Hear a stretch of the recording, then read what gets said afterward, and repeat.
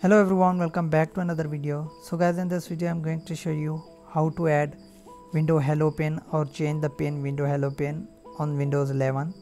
So guys, as you can see, I'm using Windows 11 and I'm going to show you how you can add or change window hello pane on your Windows 11 laptop. So let's get start the video. First of all, open startup app, then click on your username, then click on change account setting. Then guys, simply go to the sign in options. Now guys, you will see here Windows hello pane here. Just click on it. If you don't have added, just click on add, and if you have added and you want to change, just simply click on change. Then you need to enter the old pin, then create a new pin.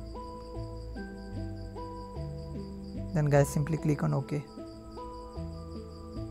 So guys, as you can see, now the pin has changed. If you want to remove, you can click on the remove and your pin will be removed. So thanks for watching guys. See you in the next video.